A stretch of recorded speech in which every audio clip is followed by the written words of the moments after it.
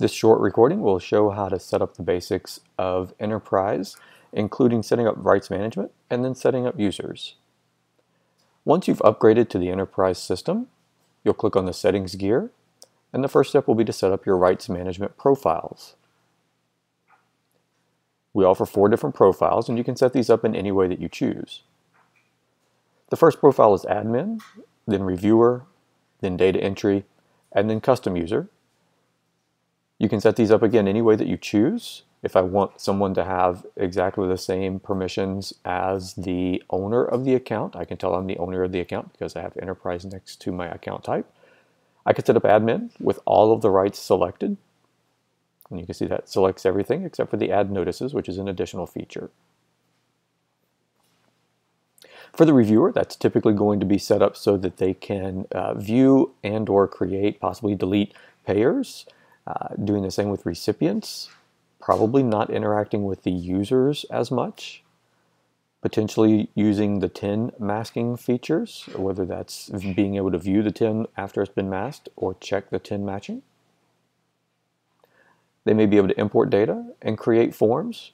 Notice when I click the Forms option, it turns all of the selections under Forms on, but if I deselect one of those options, it deselects the Forms button here, just because these selections go with the Forms entry here.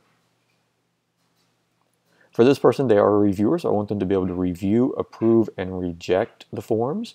I may have them be able to submit other forms for someone else to review as well, or I could have them submit to e-file. Just depends on how my structure is within the organization that I'm working with. Similarly, for the data entry user, they may be a much more limited user, so they may be able to create payers. Maybe they can't delete anything there though. Same with recipients, they may not be able to delete the recipients, probably can't interact with the users at all. For the TIN, I may not want them to do a TIN check. I may not want them to see TINs once they're entered into the system, so I may take off all of those TIN options there. Might not want them to request W-9s or W-8s. They should probably be able to import data and create forms. I don't want them to be able to review and approve or reject forms. May not want them to submit to e-file because I want them instead to submit them for review. So they go to this person, the reviewer over here. So these will work however you choose based on the options that you select. And the options are listed over here on the left for each one of the checkboxes that you see here.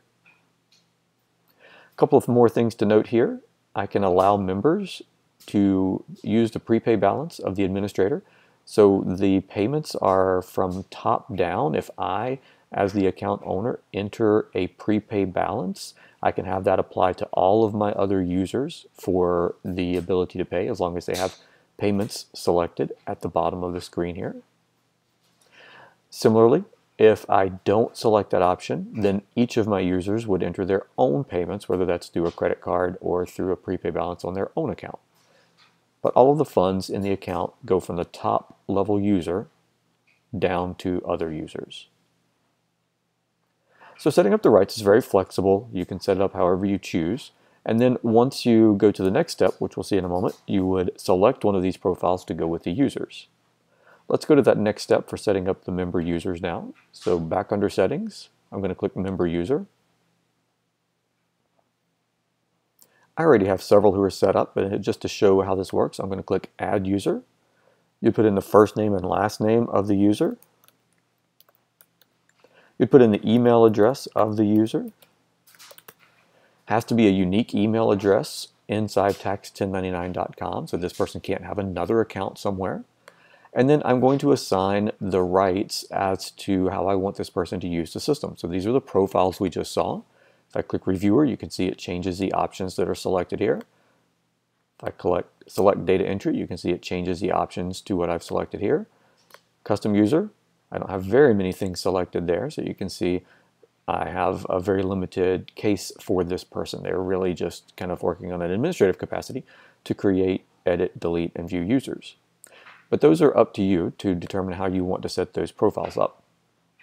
One advantage is within the profile itself. If I have a user who maybe is not as experienced, even after applying the profile, I can limit that user down. I may not want them to edit any of the forms that they are payers or recipients that they're creating. I may not want them to delete or edit. On the form side, I may want them just to submit for review, not be able to submit for e-file.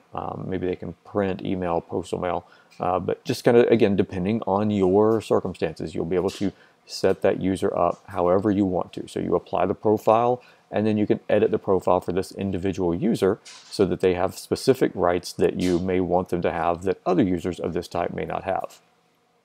The next piece here is the assign payers. You'll see it says optional there.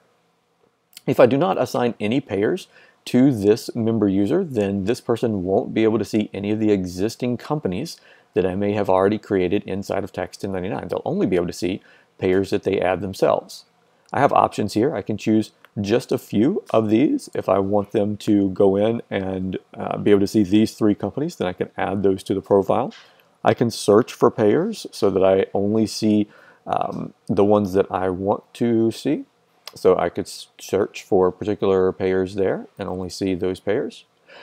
And then also I could add all the existing payers and any payers that are added later. This is for a user who you want to be able to access all of the payers that are in the system now, and then potentially any other payers that you create later on.